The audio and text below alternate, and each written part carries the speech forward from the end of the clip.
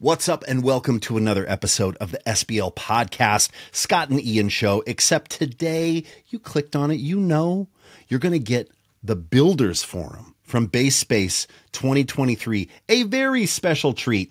It was huge in 2022, and it was no different in 2023. You are going to get to hear from 4 of the top builders, luthiers, business owners, shop managers in bass right now. Who do we have? We've got Carey Nordstrand of Nordstrand Audio. We've got Joe Zon of Zon Guitars. We've got Wil DeYoung, who is the shop manager at Spectre, formerly at Fodera. And we have Spencer Lull, who is from Mike Lull Basses and Guitars. You guys, it's so fun. Scott and I hang out. We ask questions. These guys talk. They're just incredible minds, and they know everything about the business and about building and about wood and pickups and hardware and construction techniques. There are people that ask questions. They answer all of those questions. We talked to Joe Zon about Michael Manring's Hyperbass. It's so much fun. So you're in for a real treat. I know I say that every time, but you know why? It's because it's true. It's because it's absolutely true. What do we got going on at SBL this week? Hey, we've got a mentor session coming up Monday, August 7th with the great Gary Willis, The Language of Music. Music is a language. Gary's going to talk to you about it. Gary's amazing, so be sure to check that out. We do live streams every single Monday on SBL as part of our mentors program. Gary's amazing. He's been doing it for a long time. I'm a huge fan. I just feel crazy that we even share that space together. It's amazing. Also, you guys, it's the last week to lock in the 2023 Bass Space recordings when you grab a trial for the SBL membership. Basically, what we're doing right now is if you grab a free 30-day trial, that's double the trial length that we usually do of an annual membership, you save almost half of what you do if you sign up for the monthly. So if you sign up for the yearly, you save almost half, you get a month on us, and you lock in all of the Bass Space 2023 recordings. Now, we're dripping one out for you right now. We're giving one out, just a little taste of the Builders Forum. You like that? There's a lot more where that came from. Grab this promo because it will end very soon. Also, community news. We've got the 2023 Refresh Challenge going on. So cool. Anita in our campus does these challenges with members where this one is about if you set some goals and maybe they've dropped off a little since the new year, this is the time to either set new goals or pick up those goals, and you're going to be motivated by all your colleagues and the people, like-minded folks on the campus playing the bass as well. It's an amazing community. Come on out. If you're not part of SBL, now is your chance. The community's unbelievable. The most supportive, biggest, best bass community in the world. I believe it. You know why? Because again, it's true. You guys, that's enough of me. Let's get to this interview, the Builders Forum from Bass Space 2023. This is just going to be incredible. In fact, I think maybe here they come at the moment. But I will say this bass, it's a wide 5 that Spectre made for me, and it's absolutely incredible. Vintage pickup spacing, has made in the U.S. custom shop. This is a spalted top with flamed back and that black stained black neck. Yeah, it's insane. It's just incredible. And so it'll be fun. Hey, there he is. Hey, Will, how are you? Hey, Carey. Good. Oh, hey, guys. Oh, what's going on? Hey, Spencer. Ooh. Yo, what's up, dudes? Hey, how are you? Good to see everybody. We're just talking about bass. I was showing off this incredible Spectre bass that will... I'm just going to move my camera. Give me 1 second. Yeah, do your thing. That I got to walk around the shop and pick out materials, and it was absolutely incredible. So, very fun. That's hot. It's hot, indeed. Scott was just playing an old Ken Smith, really cool instrument. Yeah, no, it's one of the ones that Vinny Fodera made. Yeah, it's one of the early 80s. I think wow. An 84 maybe, or 82 or 84, early 80s. Let's go there. But it's really super cool. Like, I like it because it's got the one-piece top as well. I really like the one-piece tops in it. As you'd expect. It sounds like a Smith. That sounds great. And do we also have Joe Zon joining us? I believe we do. I am here just trying to get my camera on. Yeah, awesome. I'm a little new to this. Sorry, guys. Are you in the Caribbean somewhere? Yes, I am. Yes. Yes. As a side gig, I'm carving surfboards. Joe, I thought that was a fake Zoom background. That's real? No. It's incredible. I didn't tell you guys about our second location for the shop, did I? That's you guys must, background, but I dig it. Nice. I got to talk to my marketing department. This is silly. How you guys doing? It's great to see you all. It's so good to see you all. I mean, this is going to be so much fun. I have had incredible interactions with all four of you, and some of you know that. And one or two of you may not remember because it's been a very, very, very long time ago. But I really am so excited about this panel today of these four guys. We'll have you guys go around and introduce yourselves. But also I wanted to shout out to Eric Coco, who was supposed to be on from Labella and from Olinto bases. But his poor kiddo has a massive ear infection. So he's in the ER. And I mean, any of us bass dads know that when that stuff happens, of course, it takes priority over the Bass Builders Forum at Bass They don't care. 23. Those kids don't give two shits. They're just like, yeah. So our love goes out to Eric Coco. Sad he couldn't be Absolutely. here. But we've got these four guys, and it would be amazing if you guys could just go around, introduce yourselves, and maybe just tell us too briefly what made you want to get into making instruments. Oh yeah. Oh man. Who wants to kick it off? Yeah, who wants to kick it off? We'll let somebody jump in. Well, I'll Z's jump usually in. last at the Or list. Joe, you jump in. Sorry. Oh no, I was going to say Z is always at the end of the alphabet. So,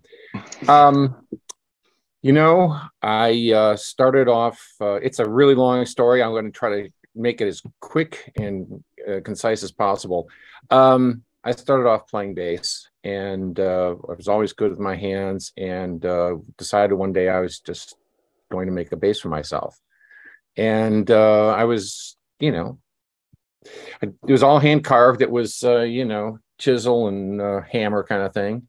And I came up with an instrument that I was pretty happy with. And I was playing the local circuit, and, East Coast band, all this kind of stuff, playing, along the coast and stuff. And, not much of a big deal. But anyway, I came across a bass player hanging out one night. We were talking about gear, and he asked me what I played, and I told him I had my own instrument, and he didn't believe me. He said, "Bring it by tomorrow. I want to check it out." So I brought it to the gig the next night, and he was really impressed with it. He used it for the set and said, "This thing is great, blah, blah, blah." And he said, "Would you have a look at my Fender bass?" I said, "I've got problems with this thing. Nobody can do anything with it." And I said, "Sure." So I naively took the instrument from him, and he just had kind of a wonky neck, and I had to do some fret work on it and stuff, and gave it back to him a couple days later, and he said, "Man," he said, "this is great." I said, "I've taken this to everybody in the city, and nobody's been able to fix it. I took it to House of Guitars in Rochester. They couldn't fix it, blah, blah, blah." He said, "You're a natural. You should do this for a living." I'm like, "No, I don't. I want to play. I want to be a full-time musician."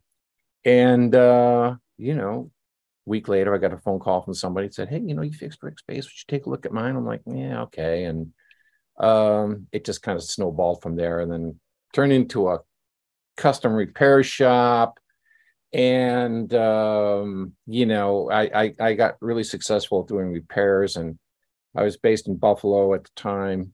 And as bands were coming through, they needed some work done that they couldn't get done by their techs. So we did stuff for REM and Rick James and Genesis and whoever else. And, basically I wanted to build, the ultimate instrument, what I thought would be the ultimate instrument. And so I learned from the repair work, really taught me a lot, because it showed me what not to do and taught me what to do.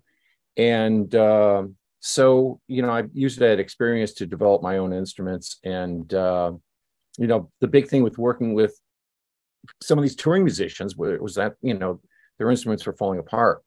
And so it was important to me to build something that was really roadworthy, something that was consistent, and working with, you know, composites, graphic composites and stuff, which I had some experience in college with. That all kind of seemed to make sense for me. Amazing. There you go. And then you built the Hyperbass. The end. Damn right. That's a different story. That's a crazy story. That's a real interesting story. We'll come back to that. How about you, Spencer? How about you? Can you come back? Can you tell us who you are and how you started? Yeah. So I'm Spencer Lull. Nice to see everybody. Nice to see you. Yeah. And so for me, it's a little different. So I was very fortunate to be born into this wonderful community. And it was always kind of just around in my childhood. I was always at the shop. I mean, I've burnt my hand on every soldering iron in here. I got scars to prove it. No, but I kind of was just always around. I was always very interested in it. And I started playing both bass and guitar at an early age. And I nerded out on that stuff with my dad. I'd ask him why a bone nut sounds different than a plastic nut, or, you know, what does the different fret material do for the sound? And we just nerded out on that stuff. And so I guess I've always kind of had a passion for it. It kind of sparked early on because I would go to my dad's band rehearsals, and he was always playing his instruments that he had made, and occasionally like a vintage P bass or something. And I just always compared sounds, compared instruments, asked him what his philosophy was on building, and got to play a lot of different stuff because my dad was, like Joe was saying, very big in repair as well up in the Pacific Northwest, and doing all the grunge scene repair work and building instruments for, you know, Pearl Jam and Queensryche and Heart, and I mean all the guys up here in the Pacific Northwest. So I always got to test out a bunch of stuff and see what I liked, what I didn't prefer, and we still carry that tradition to this day of seeing what, you know, doing repair really helps us see, okay, we're not going to do that. That's not the right thing to do. And here's a really good thing to do. And so, yeah, I mean, that's kind of the short version of how I've, gotten involved with this. And I'm very, very blessed to be in this community. I love every day. That honestly, doesn't feel like work. It's always exciting. And we get to see something like wood turn into something that makes wonderful sound. So it's awesome. Yeah. I love it. How about you, Carey? Well, can you hear me okay? Just want to make sure. Yeah, man. First time using right. it. Okay, good.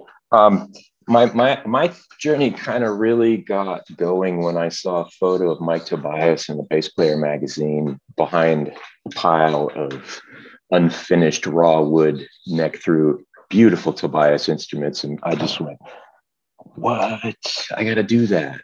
so he was a huge,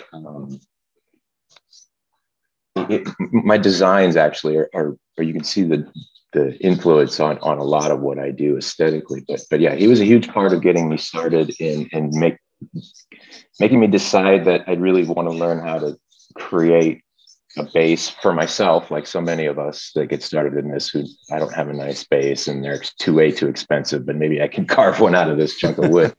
My first instrument was a fretless. I don't know how many of us started making fretless because they're so much easier than fretted, but it didn't have markers. It had side dots. The guy I was learning from in the back of a shop here in Redlands, this guy Pete, he kept telling me to carve the truss rod slot deeper and deeper on this thing. My first making the neck all from scratch myself. And then when I glued the fingerboard on, I left it really thick. And then when I carved the back of it, of course, I carved into the truss rod slot. So I was like, man, I'm not listening to that guy anymore. But yeah, I filled it with sawdust, and I know a guy who still has that bass. So, but yeah, that was kind of the beginning of it. And then the Traveler guitar was a part of the beginning of my story, involved with that company. And then working for Steve Azzola, and then I started my own thing in 2003, 20 years ago. And somehow ended up here talking to you guys. This is pretty cool. Yeah. Happy 20th, Carey. That's so cool. Thanks, man. Yeah. Very good. How about you, Will? Yeah, my journey. Well, first of all, my name's Wil DeYoung. I'm currently the manager of the Spectre Custom Shop, just outside of Woodstock. And yeah, my journey started really as a player first. Short disclaimer: don't hold this against me, but I am primarily a guitarist. But I started on bass. I started on upright in school, playing in jazz band and orchestra, and went to college for music, and really just started, like a lot of people, just tearing instruments apart, putting them back together, seeing what made them work, what I could change that affected my playing. And then I started working in a repair shop, and that informed obviously a lot of what I do, as multiple people have said. But while I was working in the repair shop, I was very fortunate to spend basically all my free time with this great archtop guitar builder in Ohio named Denny Kopp, who let me just come hang out at his shop anytime he's building and answer any and all questions that I had. And that really got me hooked on building, for sure. And while I was doing that, my now wife, then girlfriend, moved out to New York City. So I said, well, I guess I'm going to look for something in the city, and managed to get a job working at Federa for Vinny and Joey, and spent almost 6 years there. And now I'm upstate building at Spectre. Nice. Yes, you are. Yes, you are. Oh man. Okay. You guys, we have I know in the chat at Bass, Lydia has informed everybody you can use that blue ask button to ask a question. But I know, Scott, you've got some questions as well that you've prepared. And so maybe what we'll do is lean into some of those questions, and then of course, we'll have some time to get to everyone else's questions at the end, and not everyone has to take them. If somebody feels like jumping in, this is everybody is so polite and nice at this, right? So feel free, if somebody really feels like taking a question, go for it. And I can't wait to see where this goes. So Scott, you want to fire them off? Yeah, man, I've got a question. And I think that when I was coming up with it, I've got obviously the people in the chat. Hey guys in the chat, you guys will have loads of questions as well. And as Ian said, when they come in, we'll prioritize your questions above mine. But I had some selfish ones, so I will go first. And I'm always interested in when it comes to people that make instruments, their kind of like philosophy around wood, and how they think about wood, body wood, neck wood, fingerboard wood. Carey's smiling already, because I think it seems very different for different builders, and I think from a buyer's perspective, it can be kind of intimidating if you're like, oh yeah, I'm going to buy a bass. Well, what kind of body do you want? Like, in terms of wood, what kind of neck wood do you want? What kind of fingerboard? Like, fuck, where do you even start? So I thought it'd be cool to just go around the room and talk about sort of like, broadly your philosophy of wood and how you think about the subject. Do you want to go this same direction as we did last time? Joe, do you want to take it first? Sure, if you like. And there might be sort of like opposing philosophies here as well. So sure, yeah. If anybody wants to fight, go. Yeah, who's going to be the first to say that wood doesn't matter? Yeah. Yeah, we know who that would be, and they're not in this group. The interesting thing about tone woods, and I hope I can articulate this properly, is that as far as solid body guitars are concerned, violins and orchestral instruments, it's always been, maple and spruce and, those traditional woods. But when it came to electric guitars and basses, Fender comes to mind first and foremost. And, I'm going to go out on a limb here and say that, back in the early days of Fender, I really don't think Leo was out in the lumberyard tapping boards to hear what they sounded like. No. They made guitars out of pine and all sorts of different stuff. And what's interesting is, Leo just kind of went, well, what do you have that's plentiful and cheap? And it happened to be ash and alder. How swamp ash got in that mix, I really don't know. Alder makes, makes sense. But what we've come to know or accept as tone woods today were just, run-of-the-mill stuff that, was available. It was, cheap and plentiful. And so it's kind of interesting that, alder and ash and, this kind of thing is now a tone wood.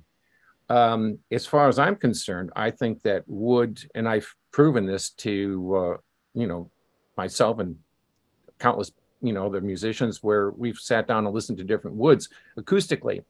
And it does matter. When you've got a core of alder or ash or, mahogany, it has one tone. And then when you put a top on it, it has another tone. And, we did this experiment one time, Michael Manring and I, where we had a bunch of basses that we were making for NAMM, and they were all the same except for the tops. And we lined them up next to each other and just basically played them acoustically. We just laid them down and just played the strings open. And you could immediately hear the difference between, the walnut and the koa and the maple tops and stuff. So it does have an influence. Now, the top has got to be a certain thickness to have, it at least has to be 1/4 of an inch to have some sort of effect. The stuff where you're doing a veneer, well, that's decorative. But, and with our stuff, because it's kind of somewhat simplified in the sense where you're not mixing, a rosewood board with a maple neck or a wengi neck and, walnut stringers or any of that kind of stuff. With our necks being composite, it's pretty much a flat response. So whatever the body is doing, whatever vibrations you're getting off that wood, tonal characteristics of that wood, excuse me, is what you're hearing. So it takes one factor out of the equation for us. So it, in a way, it simplifies it. But by the same token, it for us, it makes a superior instrument. Great, man. Yeah, I guess I'll go next. Go for it, Spencer. Yeah, I would say, this is one of those questions that if you go on the forum rabbit hole, everyone will be fighting each other intensely in the comments. Similar to Joe, I mean, we've definitely seen the difference in different tone woods, and it is kind of funny that the history of tone woods started from just whatever you have, whatever's cheapest and more plentiful, because we need to make a lot of these things. And I mean, I would say when I approach talking about woods with a customer or with somebody who's looking at custom ordering a bass, it really depends on that person and what they're looking for out of their sound. And really just asking the right questions of exactly what they're trying to achieve with their instrument.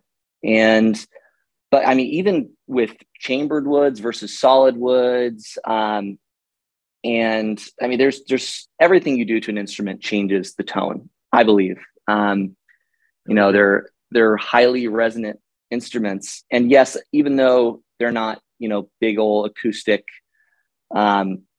unamplified instruments, and the pickups do make a massive, massive difference in the tone, massive. Most of the difference in the tone, you do color areas of the tone with different woods and thicknesses involved, and whether it's solid or chambered, and rosewood or maple. I mean, you can just go play the same bass back to back, whether it has a rosewood fretboard or a maple fretboard or an ebony fretboard, and you'll hear differences in all the instruments. So yeah, I mean, I'm a big believer in nailing down the wood choice, and it also keeps it fun and interesting too. I feel like when people really poo-poo the idea of tone woods, this is going to be my hot take. they're trying to justify why they don't need more than one instrument. They're sitting there going like, no, it doesn't make any difference. There's no difference at all. And now I can curb my desire to want every nice bass out there. Sure. So, anyways, just a hot take on that. But what's your favorite combination, Spencer? What's your favorite combination that you guys have made? Oh man, okay. I'm a huge fan of roasted maple and of ebony as a combo, like for a neck. I think it's really smooth. It's got a really nice top end to it. It feels really good tactile wise as well. And so ebony is probably my favorite fretboard wood personally. And I've been loving the combo, the roasted maple and ebony. And I really like swamp ash myself. But it's different for different things. Like if I want a straightforward P sound, honestly, I'm almost always going alder rosewood for myself. It works for that sound. And if I want a little more brightness, maybe I'm putting an ash body with that instead of an alder body, or, going maple instead of rosewood on the fretboard. But yeah, to answer your question, my favorite for like a P sound, alder rosewood personally. And I love ebony on a jazz. There's so many options. I couldn't pick one, but and that's part of the fun too. It's like hoping the final product sounds the way you want it to sound, and then you get to hear it once you make all those decisions, and it's a lot of fun at the end of the development too. Yeah, man. Yeah, absolutely. Carey, you've had sort of like your bases of, because I've been following what you've been doing for a long, like all the way back to, can you remember Scott Pizzera? Is it Pizzera? Like I can remember watching Scott playing your like the first instruments around, that design with the big cutaway and stuff like that. The NX, yeah, the NX stuff, which was more sort of like, I guess, sort of like fancy multi-laminate type of things. And then you went, and then there was more kind of like more traditional stuff, jazz P bass stuff that you were working on. And now you've got the basses behind you that I can never pronounce it. But yeah, so has your wood philosophy changed over the years, or is it just because you've done so many different things over the years? Like, where are you at with it? Well, you might have caught me nodding aggressively when Spencer mentioned pickups. The funny thing, I was thinking about this as you guys were talking, that I started with this issue of Bass Player magazine that was about secrets of tone. Joe was in that issue, in that particular piece that Michael wrote. Yeah, and it was all about the woods. I was so drawn to the woods, like all these exotic woods, and you can put them together in all these recipes and find all these different tones. And then my career has basically gone away from that. My explorational journey of tone and woods has led me to pickups. I've done, but I'll get to like naming the order of things that I think are most important in an instrument. But for me, wood, I've moved towards less blue lines, simpler, more complete pieces of wood in my instruments. Currently, I'm doing a small batch of P's and J's for my 20-year thing. And they're going to have solid okume bodies. And okume is this kind of a mahogany-like wood that I found out from Roger Sadowski about. He was using it as a mahogany substitute.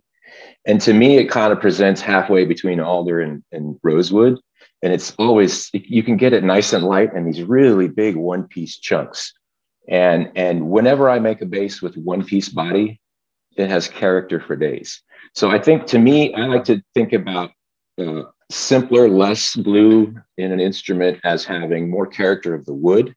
And I'm always searching for the ideal weight. I think weight is probably the most important factor, weight and density in wood selection, especially because at the end, you want the instrument to be a good weight. And for me, the best sounding instruments are always in this sweet spot between, say, 7 3/4 to maybe 9 pounds for a 4-string P, and a little heavier for a J, because J's tend to weigh more for the same kind of wood.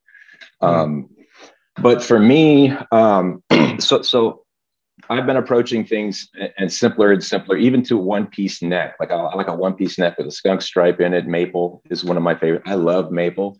And a lot of people think about maple as a hard, bright, aggressive sounding wood. But when you pull away, you find the material that's not super heavy and super dense. It's actually very comparable to alder in a lot of ways to my ears. So, but it's punchier. It has this tactility to it that's just fantastic. So I've always had a soft spot for all maple instruments, as much maple as I could get in an instrument.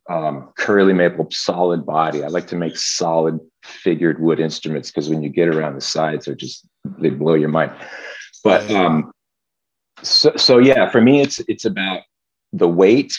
I've gotten into using quarter sawn maple necks. I was not really a believer in that for a long time, but that's seems to work really well. I have some leftover Brazilian I'm using up. But other than that, I like Wenge for fingerboards.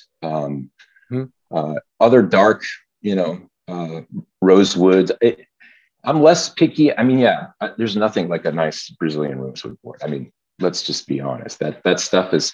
But listen. I'm using the rest of what I have, and I'm done with it. And I'm moving down the road looking for more interesting things. I've gotten into using woods from the family property in Minnesota. I have some balsam poplar that I'm making an NJ4 out of for myself. So that's going to be, this is funny because Spencer mentioned roasted woods. I'm not a huge fan of roasted woods. They haven't really proven themselves to me yet, but I'm actually using a roasted curly maple in this instrument that I'm making for myself. So I'm taking a big leap here. Hopefully it works out.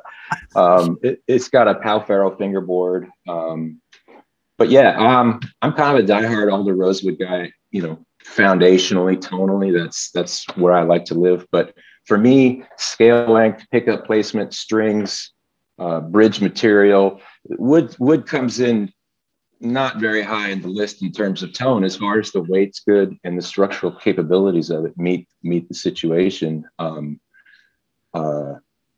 There's so many other things that are drastically more important than wood. Yeah, like for me, can you speak to that a little bit? Maybe we'll need to go around again. But like as a customer, when they're looking at a pie chart, right? The pie chart is divided up into these things that will help shape the tone. What percentage? It'd be great to go around the room and just get a sort of like a read on this, because this could be wildly different. What percentage of the pie chart does wood equate to on that pie chart? Carey, do you want to take it? Yeah, for me, man, it's less than 50% for sure. It's probably somewhere in the 30 to 40% range, possibly even less than that, depending on what kind of instrument you're talking about. I mean, obviously, if you're talking about, a neck through Federa, the woods are going to be pretty important because there's so many factors going into how this thing ends up, in the recipe. I mean, that's the appeal is that you could push things in a different direction.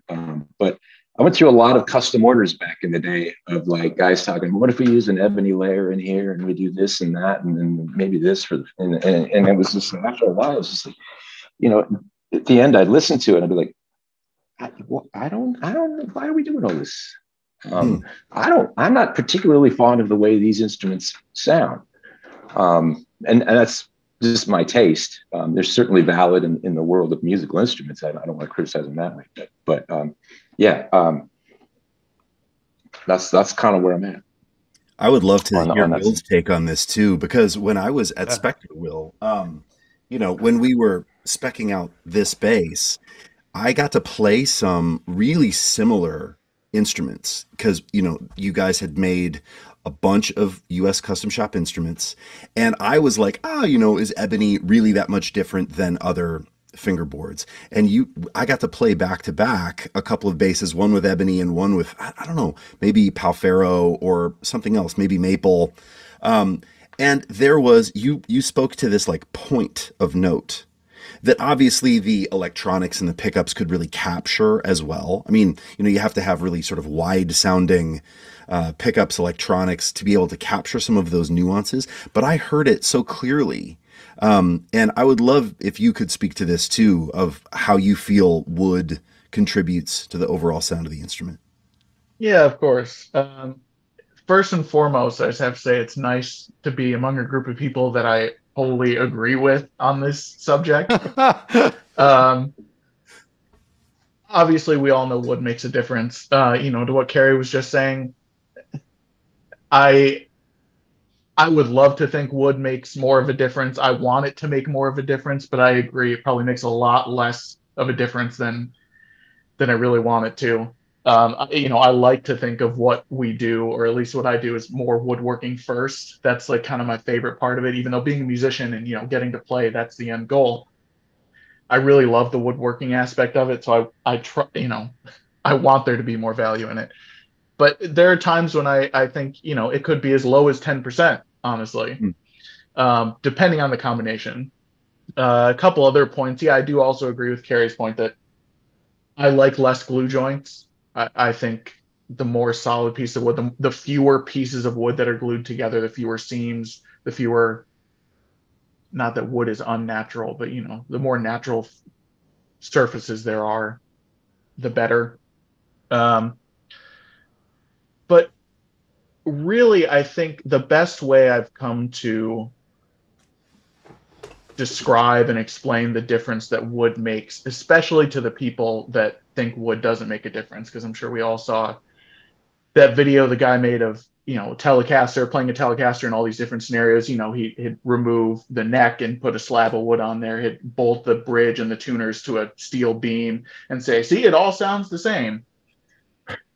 My problem is what you're judging is twofold. One is a sustained sound versus listening to the attack, but also the feel. Obviously, we know the feel is a huge part of that, and wood choice plays a lot into the feel of it, not just physically how it feels when you touch it, but also how it resonates and what you want to get out of the instrument when you're playing it.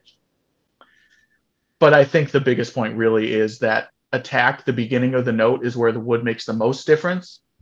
And while it is still greatly outweighed by pickups and electronics, I like to think of the wood as being a passive EQ for the front of the note. It can't add anything, but the way an instrument physically works, an electric instrument anyway, the string is vibrating, the pickups pick up that frequency, whatever the string is doing, that's what the pickups translate out to the amp or to the interface or whatever. And the string can only vibrate in a way that whatever it's attached to allows it to do.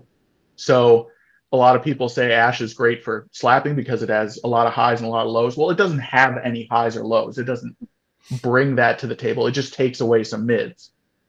Ebony, like you were talking about, ebony doesn't make an instrument brighter. It just allows the high frequencies of that string to carry through into the pickups. So yeah, ultimately, I think wood makes a huge difference, but especially as a passive EQ to the front of the note, for sure. Does that mean, sorry, what I'm thinking, like I play quite hard. So therefore, because I play harder, then let's say Ian, for instance, Ian has got what I would say a delicate touch. So Ian plays a lot softer.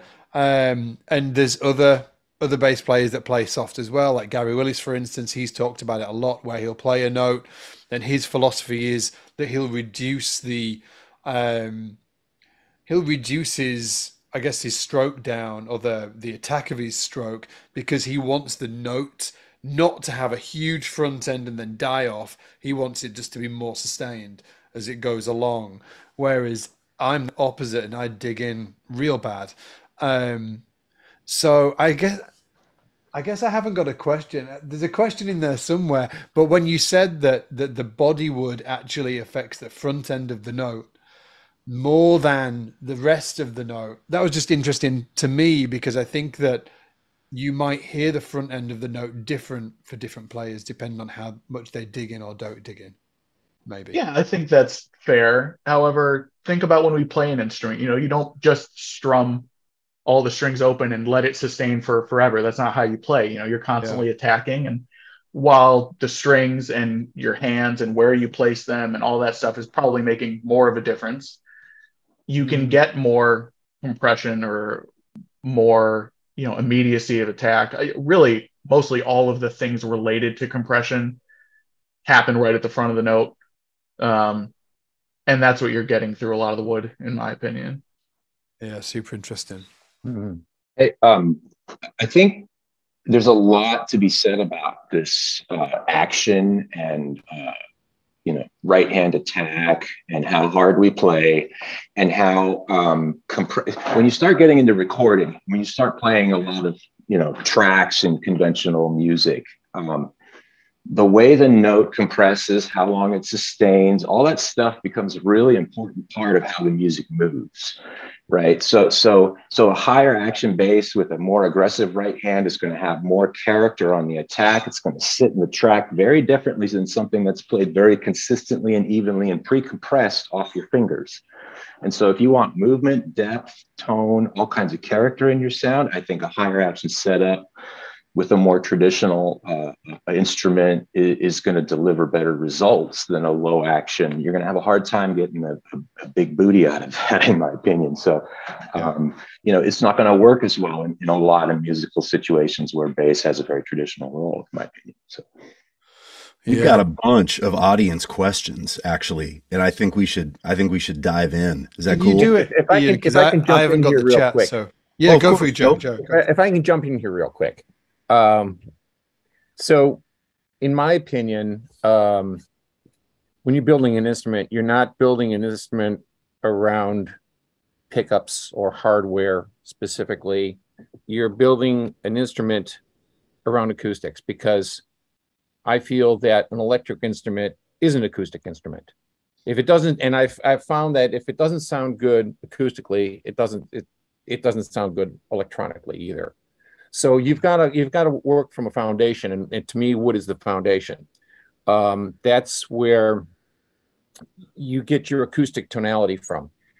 Pickups, strings, hardware, finish are all very, very important in that recipe to achieve the tone of an instrument that your customer wants.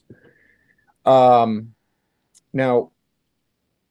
with our stuff, it's different because we don't do wood necks. I mean, we have, but our main stock and trade is composite necks. Mm-hmm. That's where players will pick up my instrument and go, oh, it responds differently.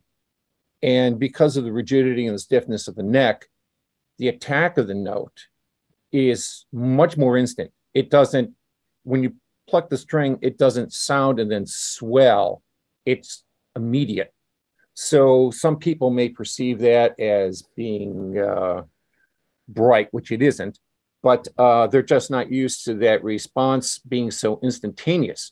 And with our instruments, because of the neck structure, which is hugely influential on the sound of our instruments, you will find that you can be more expressive with it. So if you're a light player and you want to dig in, you can get, as Carey said, more booty out of it.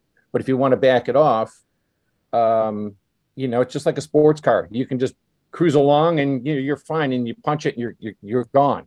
So you've got more flexibility in right-hand technique as far as being more expressive with the instrument, and as far as what we're building. That's great. Cheers, Joe. That's great. We've talked about, just while have you got a question? I know you've got a bunch of questions, Ian. I've got them all here, and we're sorting by popularity. So if everybody who's watching takes a look at that ask button, upvote the questions that you want to answer, because obviously we won't have time. We have a bunch of questions, you guys. We've got a lot of questions. Yeah, we do. We have a lot, and there won't be time to get to them all. So make sure you upvote the ones that you want to hear these guys talk about, because these guys are the guys. So yeah, I'd love to dive into that if you don't mind, Scott. Yeah, go for it. I've got one question, but I'll save it till later. We'll see if we've got time. I'm going to deprioritize mine. But if you've got the questions, Ian, you read I haven't got the chat, so I'm gonna. Yeah, I'll lean on you for that. No sweat. Here we go. I've got them on my phone, so if I'm looking at my phone, please don't think I'm doing something else. From Julie M. Would love to hear the guest discuss the rise of multi-scale basses. This is the most upvoted question, by the way. Wow. And what considerations they make for a multi-scale bass versus parallel fret construction bass. Anybody want to jump on that? Multi-scale is in fan fret. Yeah. Yes. Yeah. I don't mind starting off. I don't have deep thoughts on it.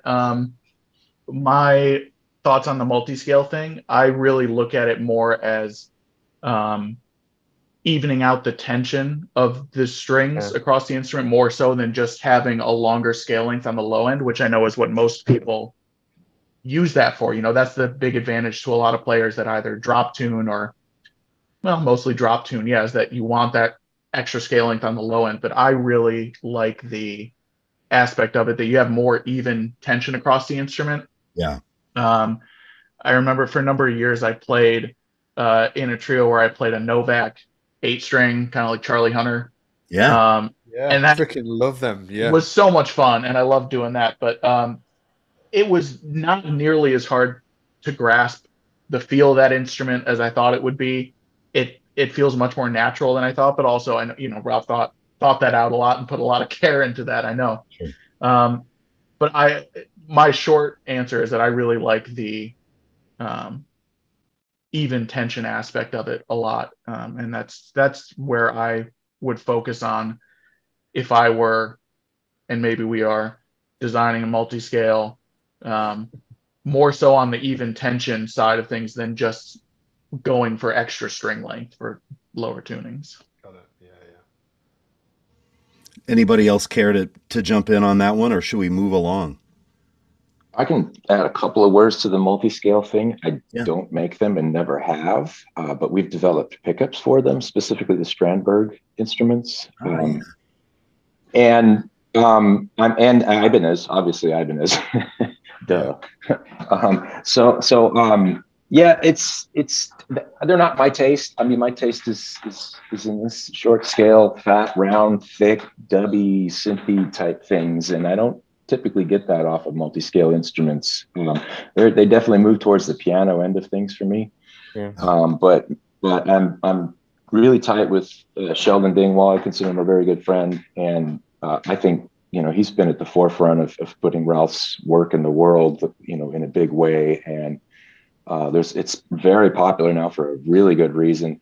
But I won't say that I understand it very deeply, other than I really get the piano thing and the big, broad, wide sound, and especially for the some of the heavier music that's out there. The note is cleaner. There's less stuff on it, so it works better with dirt and a lot of other things. So it makes a lot of sense functionally. So, but it's not my thing. I will say, when I said it was the most upvoted, I feel like I maybe hadn't refreshed in a while. There's a few others that might be higher, just so that you don't all panic and go, "Oh my God, do we all start to need? You know, do we all need to be building multi-scale?" It wasn't the most popular question. Now the most popular question. You know, I understand the concept that Ralph had. You know, using the multi-scale length for the string tension, and that makes a lot of sense.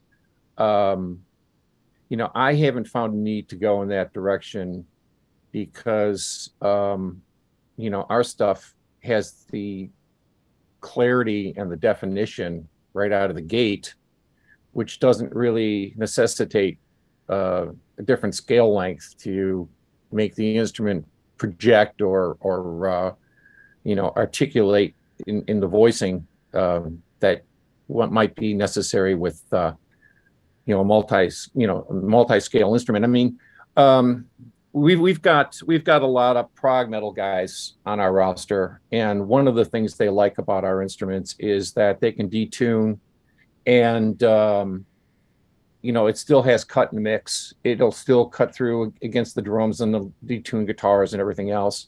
You know, the one thing that is a difference that I will admit is that when you know, detune a straight 34-inch scale bass, you don't have the same string tension as you would with a multi-scale. I mean, that's obvious. So that's where the multi-scale wins out.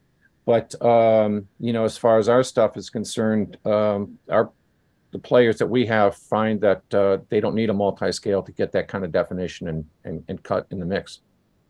And I would also, I just want to add that I concur also with what Carey was saying, like total massive respect for Sheldon and for Ralph. And I mean, making that a thing.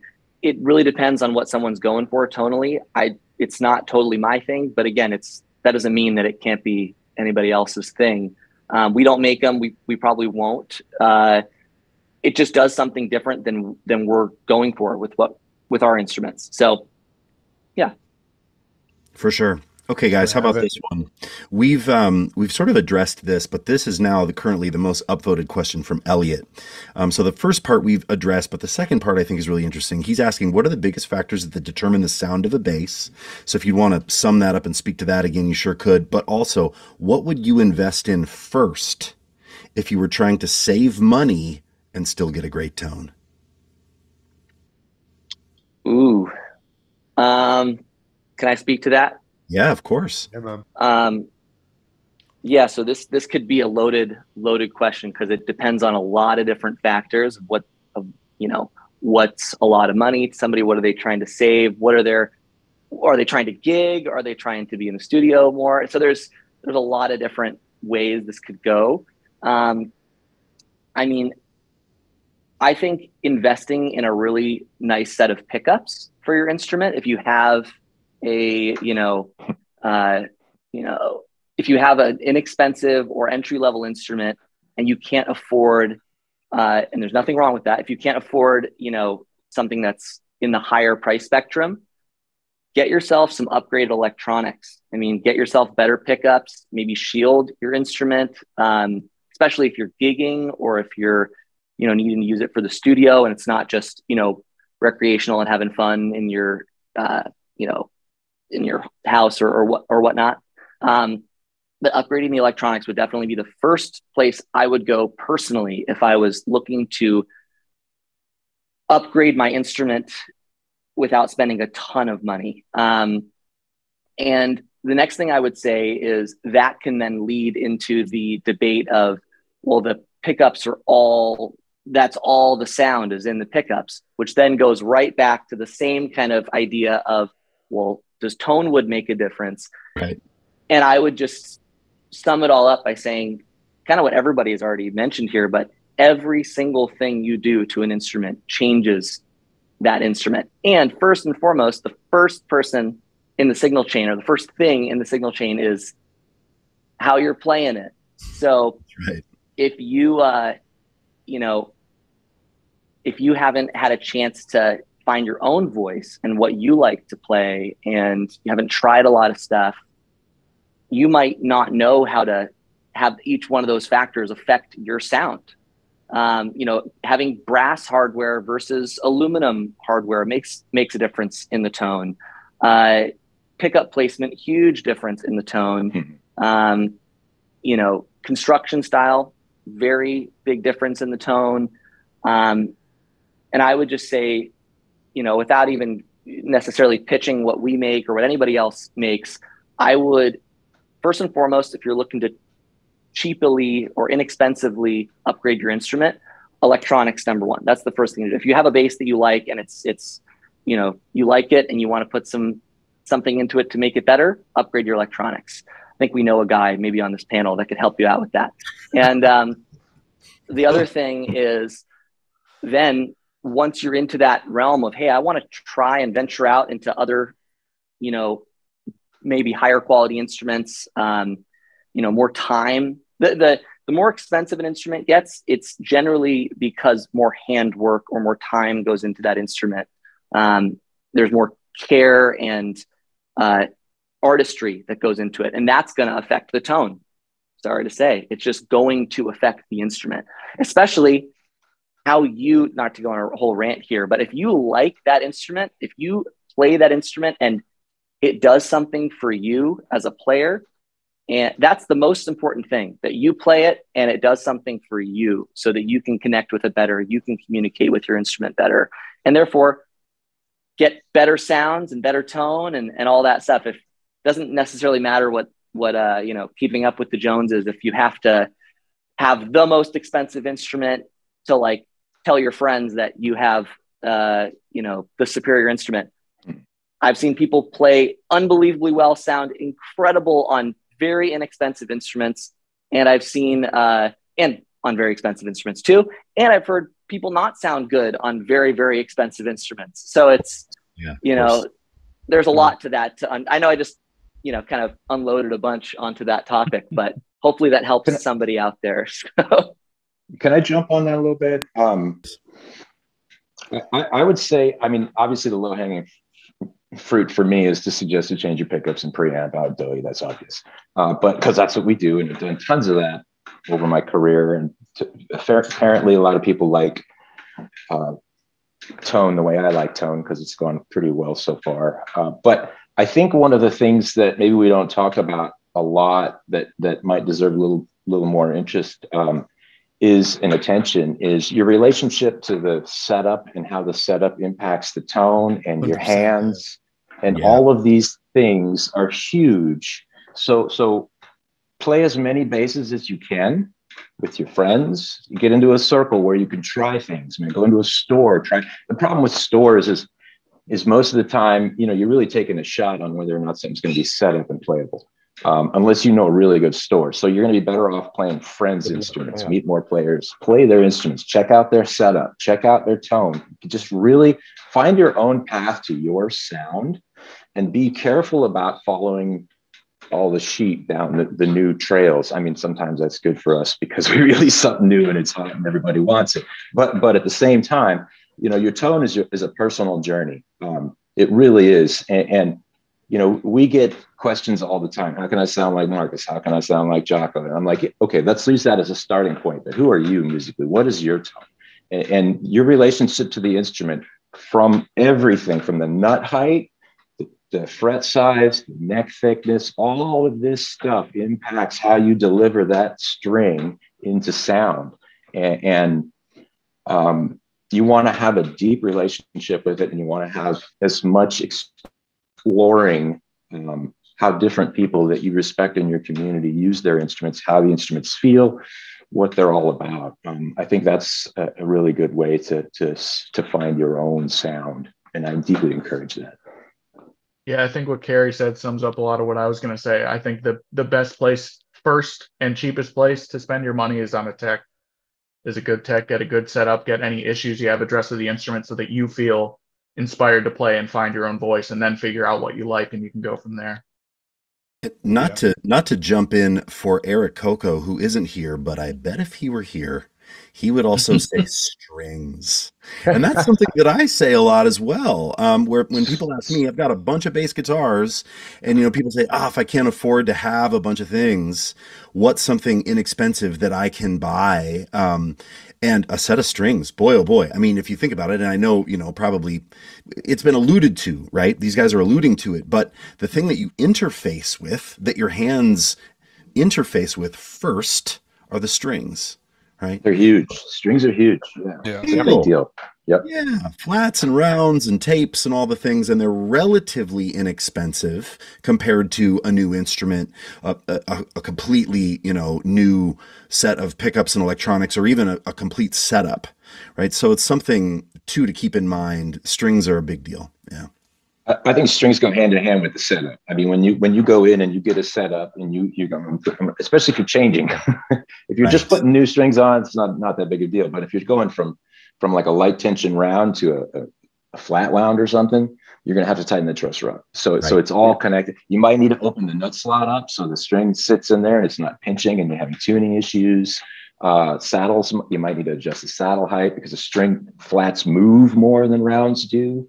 They have more inertia. They sustain longer. So there's a lot of factors, and strings are intimately connected to setup. Yeah. Well, the thing is that I think the best advice I would give someone is to find a good tech. Find somebody in your town that is really knowledgeable, someone who does, repair, and someone hopefully that, is familiar, very familiar with bass, isn't just sort of a guitar guy who, happens to repair basses. And sit down and have a mind meld with this person and say, hey, this is what I'm looking for. What do you think? How are my pickups? How are my electronics? What are the strings like? What are the frets like? I know I'm really good friends with Jeff Luttrell over at SF Guitar Works, and you know, 90% of the guitars that come through there straight out of the factory need a plec. The fretwork just is subpar. Yeah. And these guys, they bring their guitars and their basses, and they walk out after the plec job, and it's like a new instrument. It's like, this is incredible. It's never played like this before. So, Huge and difference. even some of the high end stuff.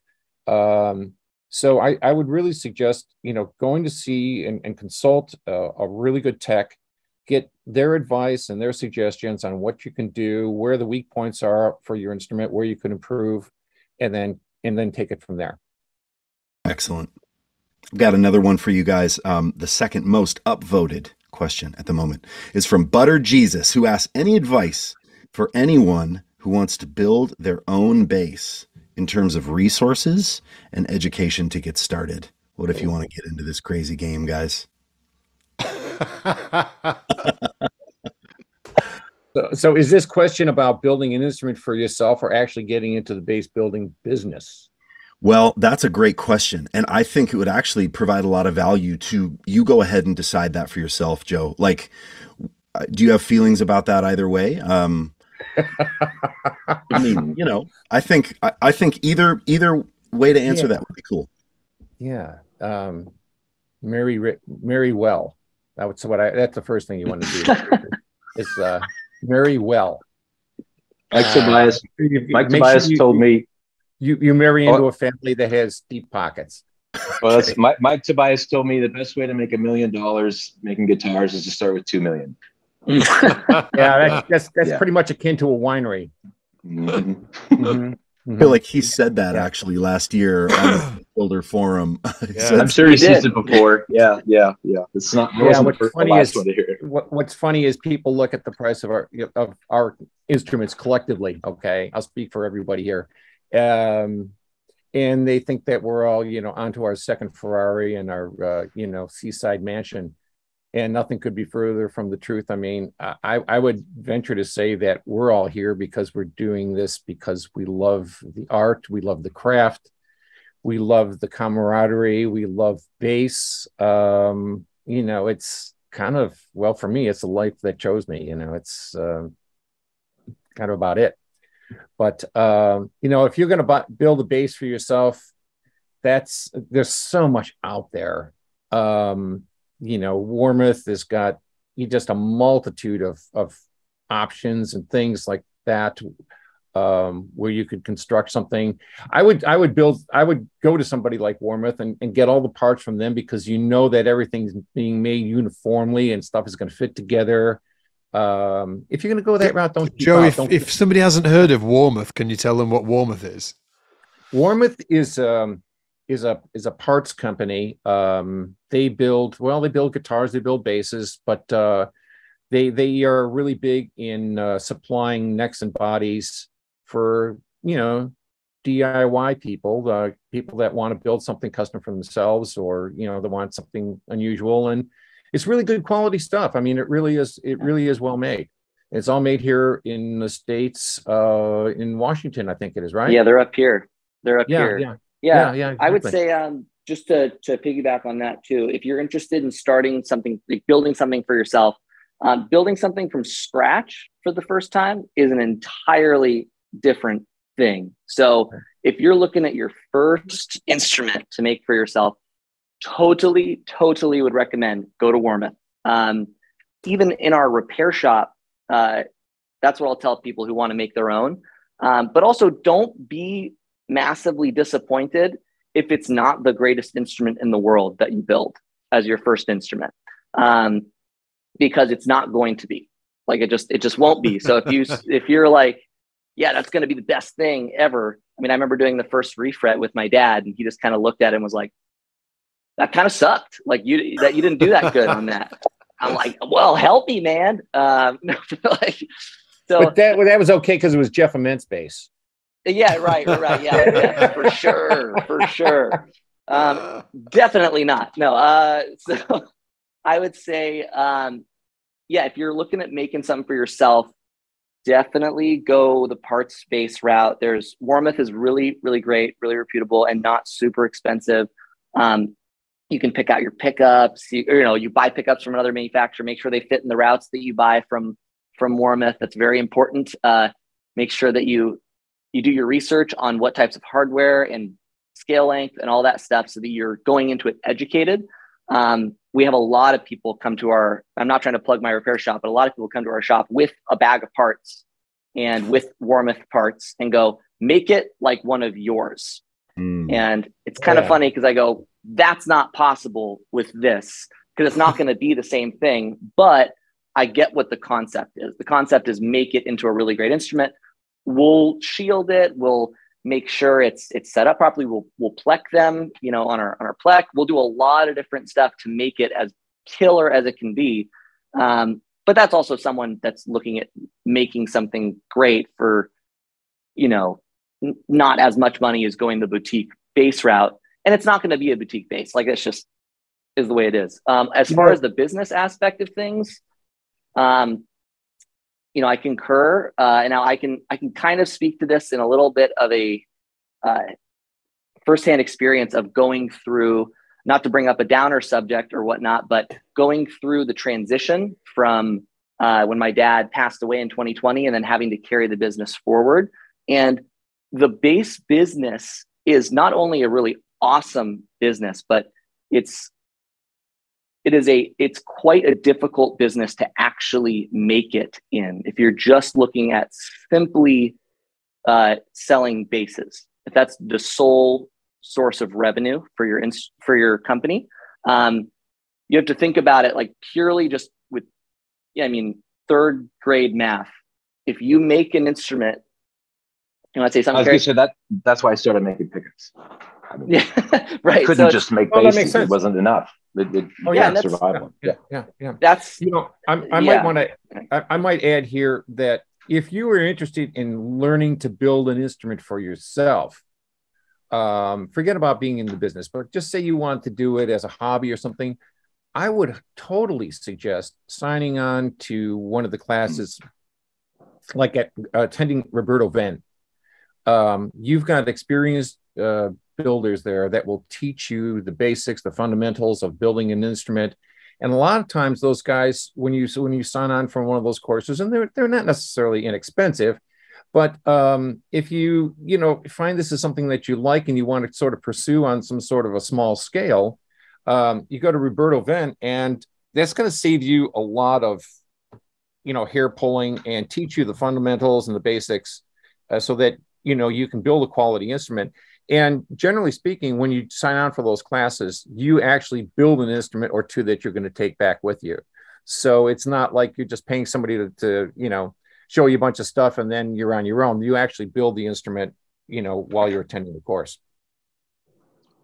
How long is the course, Joe? Do you know? I don't know. It's about really 6 months. Is that what it is? Yeah. Right now, that's where we hire out of. So it's yeah. But yeah, that is very important. If you're actually like committed to wanting to get into the trade, and you want to become a luthier, whether that's in repair or in manufacturing instruments, that is the place that most manufacturers will go and look for talent, because not only does it show from a business perspective that the person is committed to actually wanting to be a good craftsman, which is very, very important. But also you leave with at least a fundamental basic knowledge of how things work in an instrument. Can I go against the grain a little bit real quick? I think, well, because when I started in the 90s, the internet was just a new thing. And I used to sit there and scour websites and look for photos of people's wood shops, because there wasn't YouTube showing you how to do everything, right? I mean, obviously, if you're going to dive into the YouTube pool, you got to wade through a lot of stuff to really get to the nuggets that have value. That's why the services like SBL are worth so much, because they really focus the content down to make it really valuable. But you can dive into the world of CAD design, buy a CNC machine, and make a bass at your house if you want to. These days, that is possible. Okay, you can 3D print a bunch of stuff. There's so much you can do now that we couldn't even dream of back in the day when I got started. CNCs were $80,000, $100,000 machines. There was no way you could put one in your shop. So you can actually, without going to any schools, you could sit in your garage and look at YouTube and figure out how to make stuff. You don't need somebody helping you. Now, are you going to be any good at it? That's a whole other question, right? That comes down to who you are as a person, what your character is, what you want to see in the final result, how much patience and attention you can put into things. These are all factors that's going to inform the end result. But it is possible to go from zero to instrument without talking to anyone. That is true. And just Totally order true. stuff in your shop. And to me, that is mind-blowing. And you know, the potential is there for any one of you are sitting in your house, wherever on the world you are, to go, I think I'm going to try this. Maybe you have some resources and you could get into it. It's possible to do. I don't know why you'd want to be sitting in the chairs that we're sitting in, but because it's not the easiest path. But look, life is challenging in general. And you know, if you're going to have an interesting journey, this is a pretty good one. I will just say though, that, you know, I was wondering, you know, hey, I think maybe I could do this. I could maybe, you know, do some sanding, get a hold of a rasp and make a carve. Will is smirking right now because when I went to Spectre to pick up this incredible instrument, we did a piece of content where I took a rasp. I'm trying to get this in shot. It wasn't on this base, thank God, and tried to carve a lovely shape at the volute. I was there in the shop. In fact, I had multiple people walking me through it and then standing there going, oh, as I was doing it. Will took the rasp from my hands numerous times and said, no, more like, and I'm like, yeah, that's what I'm doing. And I failed horribly at it. It was so bad. I mean, I feel like that neck just went into the bin, you know, and what it did is it gave me an incredible respect, and which I felt like I had before, but getting hands dirty, getting sawdust underneath fingernails and doing it, good God, it's so much work. And you have to love it so much. So, you know, and not to, you know, this isn't to go against, Carey, what you were just saying, because yeah, of course you can just buy the stuff and give it a go on your own. But man, you got to love it. You got to love it. You got to almost want to do it more than you want to take your next breath. It seems very, very difficult. You got lucky they didn't put you in the sanding and buffing. Of course, I feel like Will was like, this is a task that is potentially doable for you. And I failed miserably. I have sanded and buffed a lot of bases. That being said, though, you know, to briefly summarize a lot of what people have been saying, there are so many different avenues you can go down to get into this career. You can research tons on YouTube. You can go to schools. You can just do it, like, with no information ahead of time. The biggest thing I would say is just don't be afraid to do it. You probably will fail a couple times. I've failed on plenty of things, plenty of times. Just do it. Don't be afraid of it. It's so cool. That's amazing. Absolutely. Okay. How about this, guys? I've got another question here, upvoted big time from Andy A, which is about neck construction. He's asking thoughts on a one piece. So everybody knows what a one piece. Now, this is a beautiful instrument that Spencer Lull and I collaborated on. This has a one piece neck. Obviously, there's a fingerboard on it, but it's a one piece maple neck. And Andy's asking thoughts on one piece versus 3-piece or 5-piece. And here in my other hand, I've got an incredible instrument that Will from Spectre helped, that he built. He helped me pick out the woods for. And this is a 3-piece maple neck. So Andy's asking, is it just an aesthetic thing or a tone thing or a strength and stability thing? Question mark. One piece, 3-piece. Who wants to take this first? I can say I'll say a couple things, and I'm sure we'll all pile on. So again, everyone is welcome to their own opinion, construction style, and philosophy on neck construction. There's a lot that goes into that. We prefer one-piece necks with they're technically 2-piece necks because they have a fretboard on them, but we prefer that style of construction ourselves. There is just a tonal difference, but you also have to, when you're doing that, you have to buy really good wood too. You can't buy cheap, inexpensive wood that hasn't dried well enough, and try making a one-piece neck out of that, because it'll just you're talking, it's not going to do well over the course of the lifetime of the instrument. So I think buying really, really good quality lumber is very important. It goes without saying, especially on a, expensive instrument, but it does change the tone doing that versus, a 3-piece or a 5-piece or a lot more pieces to the neck. And just for our style of instruments, again, totally different world than Spectre, and totally different world than Zon, totally different world to Carey's instruments. That's what I think is so cool about this panel too, is every one of us, we have similar, aspects of our instruments and totally different aspects of our instruments. And that's what's also, not to sound all like, Hallmark moment, but what's so special about the bass world too, is you can find exactly what you want everywhere. The market is so plentiful with awesome stuff. Anyways, I'll end my, speech.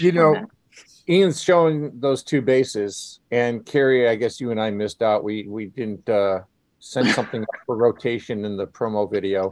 But I think we have one on the way, but I don't think it got there in time. I know. Okay, yeah. Maybe it's on maybe mine is on the same shipment. The guy at Customs is jamming in the back room. In addition to wood, what Ian is showing us as well is you've got a neck through construction versus a bolt-on neck construction. And that's a huge factor as well. So, obviously, the more laminations to, a certain degree will provide a stiffer neck. Phil Kubicki pioneered that idea with, these thin laminated neck with thin laminations. Yes. God bless you, Scott Devine. There we go. There's the back of the neck for you. And And he thought that he felt that all those laminations provided a stronger, stiffer neck. And I know that in talking with Mike Tobias, he found sonic differences between a maple neck with 1-gauge stringers and a maple neck with walnut stringers. Once again, you start combining these different woods for neck material, and you're going to inevitably, change the tone of the instrument. But whether you make a neck through with 7 laminations or a bolt-on with 7 laminations, you still have a difference between the way the neck is attached to the body, and therein you have something that's another a factor to consider. Absolutely. Will, do you have anything to add to this? There was something about going through the shop and checking out the billets and things that you really look for. I think it's fascinating, and I'm poking at you because you know so much about this, and you're very stoic over there. But when we were looking at the 3-piece neck billets for this instrument, you had some characteristic where you were like, well, you kind of want to look for grain that's doing this generally. And I was fascinated by that day remains like one of my favorite days on planet Earth. You just need to know that. So could you speak a little bit to how you guys at Spectre do the 3-piece billet thing? Well, yeah, ideally, and I think most people do a similar concept, but when you have a 3-piece neck, what you want to look for is that the 2 pieces on the outside are opposing grain. Basically, ideally you'll have a piece of wood, cut it right down the center and book match it, so that when you glue up that neck, whatever way one side wants to move under string tension when it's flexing, the other side is going to do the opposite, so that the neck is more rigid. And that's in essence the biggest advantage of a 3-piece neck, is that it will, in theory, because we're dealing with natural materials that are all different, it will in theory be much more stable long term, whereas a 1-piece neck can be a little bit more prone to twisting, but that's also not a guarantee, because every piece of wood is different, and then you get into the difference of quarter sawn, flat sawn, rift sawn, which is just how you cut the wood from the tree and what orientation the grain is to give you the best chance for, well, whatever it is you want out of that instrument, really. Graphite reinforcement, which is also huge too. You know, Yep. very important. Yeah, but I would venture to say that all of you guys, you know, based on my experience of wood neck construction, which is that it's just not a matter of finding a slab of maple, for example, that is, you know, properly kiln dried. That's one aspect of it. The actual grain structure, how straight the grain is, and you know, if it's free of any sort of defects, is also a huge consideration for all of you, because you don't want to. You can, but you don't want to use something that's, well, it's dry enough and it's good to go. The grain is a little squirrely here towards the middle of the neck, and it you know, you want to have stuff that's straight and true and even. That's Well, it's like that's everything how- else we've been talking about. It's a sum of the parts. You know, there is nothing we do here that's just a one-to-one. Everything is, you know, there are multiple considerations for every step of everything we do. Yeah. Totally. I mean, yeah, for me, yeah, the grain, you want clean grain. If there's any wobbliness or goofiness, especially at the thinnest part of the neck, avoid that. You want to have the cleanest, straightest grain you can. If it's flat, cool. If it's quarter, I like that right now. I'm into that. It works really well. And no matter, that's one of the advantages of actually doing a three-piece neck is you can take wood that's this and you can stack it up this way and put it together. And now you're cutting your neck this way, and now you have effectively quarter sawn grain. So that's, you know, one of the advantages of that is you can manipulate. You're taking flat sawn and basically flipping it up and turning it into exactly. You can control the forces within the wood, like Will was saying, and try to maximize stability. So if you don't have that luxury of I don't want to call it a luxury, it's a lot of work of putting, you know, more than one piece of wood together, you really got to pay attention to how clean that wood is, how long and straight the grain is. Rift sawn is where it's, you know, it's not coming through the wood directly. That is an invitation for something to not only bend, but bend in a way that you can't address it with a fret dress or something very easily. So wood orientation is huge.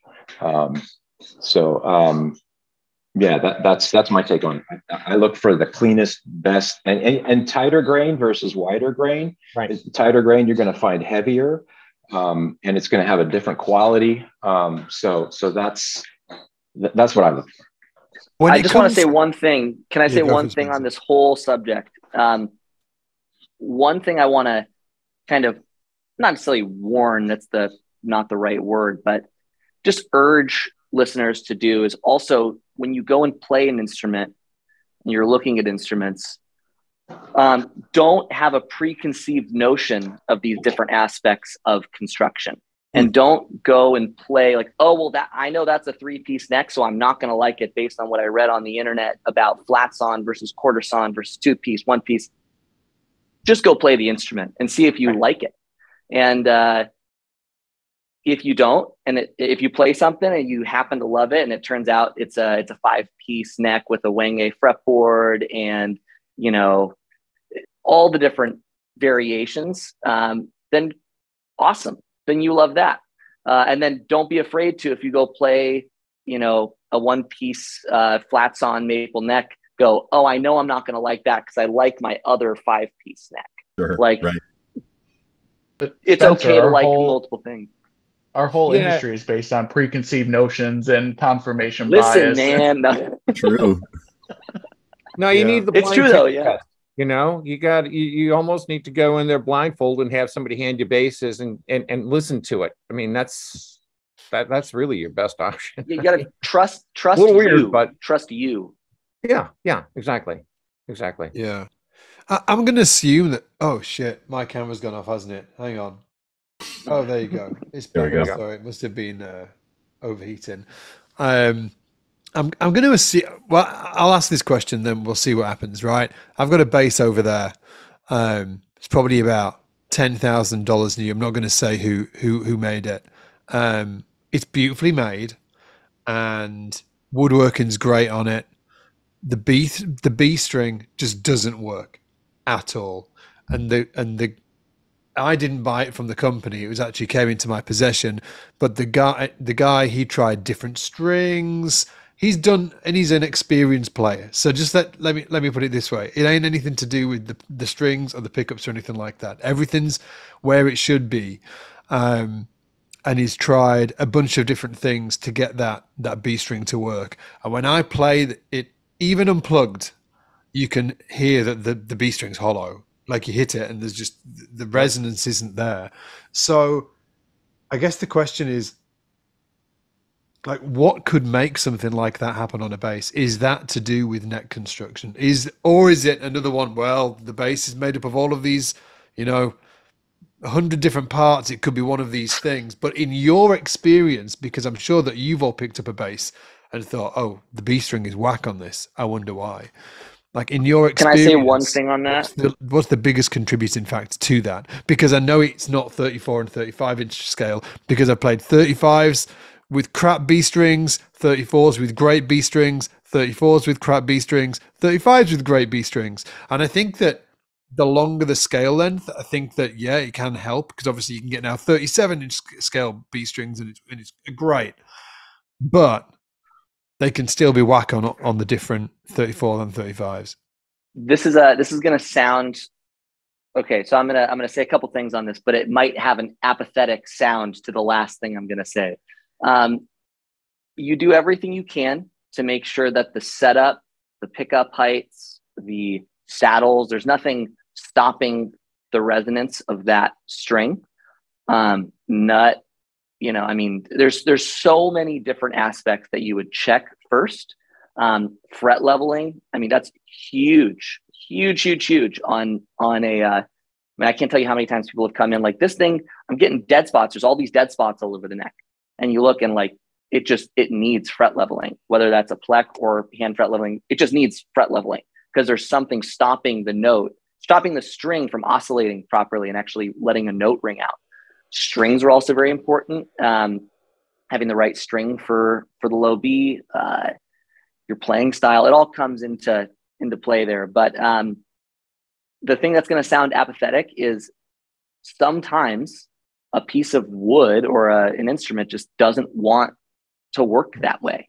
Mm-hmm. And it sounds really, really shitty to say that. Excuse my French or English, whatever popped out. But that just happens sometimes. And again, when that, like, just to be very clear, so it doesn't sound like someone's going to equate that apathetic viewpoint to our instrument manufacturing. When that happens here, I don't sell the instrument. Like, there's no, like, it's very, very, very rare that I've had an instrument where I go, oh, that, actually, like, literally 1 out of 1,000. That's about the actual, like, where I took it and went, I'm going to do something else to this, and I'll just keep it. And we didn't put it up for sale. And, every builder's gone through that. Every builder's gone through that where they made something and gone, I don't know, that's, and it would be lying if anyone said, no. Like, every note on every neck that I've ever made and every string has been perfect. Right. But yeah, so you do everything you can: wood choice, thickness of wood, construction style, setup, leveling, pickups, everything to make it so that things resonate properly. And I'm sorry, Scott, if the $10,000 bass isn't going to be like in the collection for a long time. But the thing I would say is sometimes it just, maybe the manufacturer should, if it's a bolt-on neck or something, maybe you could get a new neck for it or something. If you've exhausted all things, that's like the last ditch effort. But my suspicion is it is the wood, and it is a neck through. Oh shit! Well, then just take apart the wings, and no, I'm just kidding. So I think what you're talking about is it's basically a dead spot. That the bottom note on that B string is just getting swallowed up by whatever the suspension and the rigidity of that lack of rigidity of that system, specifically in relation to that frequency. Yeah. And sometimes the goofiest things can cause these issues. A loose fret. You play on a lute, you're going up a neck. Ding, ding, zzz. Oh, why is that one note? Well, and you push on the fret with something, it's all boing, boing. It's bouncing up and down. Well, that's going to soak up all kinds of energy from that string and kill the note. One thing I've run into with the nut on occasion, and if there's a gap, let's say the nut's in the slot, and it's hanging off the edge where the B string is, and it's not seated or glued in properly, that floating nut can completely destroy that open B string. Wow. So there's a lot string angle. Sometimes you can add a string tree to pull the string angle of the strings across the nut tighter, and that'll change things. You can change the setup. The saddle height can change things too. So, and neck bolt tension, looser tension might be better sometimes than tighter tension. So there's so many factors. So many strings. things. Yeah. And sometimes, as Spencer said, it's just a done. Yeah. And it sucks when that's the case. It sucks. Yep. Carey, with the string nut, maybe there isn't enough of an angle cut in the nut to where the string is seated properly. If the string is laying in the nut without any angle, it's just, you won't even be able to intonate it, as you know. So maybe that's something that's not been looked at and needs to be addressed. Is more of an angle cut to the slot, so that there's a fulcrum point for that string to sit on. Yeah, I'm gonna go check it out. And some of these things you can't see. Like, it's not like you could just look at it and go, "Oh yeah, that's the problem." Some of them, like a nut angle, how it's laying in the nut, you're not going to be able to find that unless you pull it up and you look and you're like, "Oh, there's, let's run a file through that." And you can see a wear spot on it. Wild. You can see a wear spot on the nut in the slot. So if you pull the string up and you look in the slot, you'll see it where if it's wearing at the front of the slot or the back of the slot. By the back of the slot, I mean towards the tuning keys. So if you pull that up and take a look, you may be able to see it.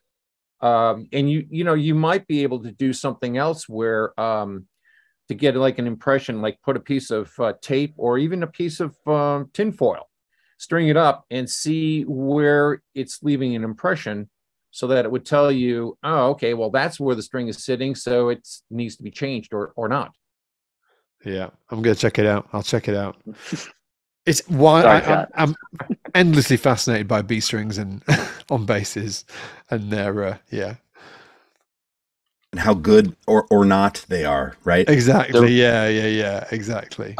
I like selling 4-string basses now. I'm not part of the B-string conversation anymore.